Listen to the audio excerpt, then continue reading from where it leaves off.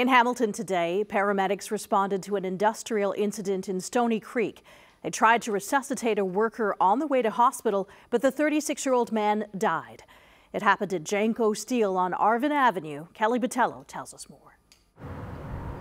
Paramedics and police were at Janco Steel this morning. The company is located on Arvin Avenue between North Service and Glover Roads in Stoney Creek. Around 10:30 in the morning, first responders were called to the facility and performed what they call an industrial rescue.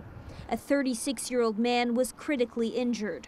Paramedics tell CHCH News that the man did not have vital signs, and they began trying to resuscitate him on the way to the hospital. Sadly, he was pronounced dead. The Ministry of Labor says the worker was injured by industrial material. The company that specializes in flat-rolled steel products did not want to comment on the tragedy today. Employees stood outside as paramedics, police, and investigators were in and out at the side of the building. No other details are known about what exactly happened. The Ministry of Labor has taken over the investigation. Kelly Botello, CHCH News.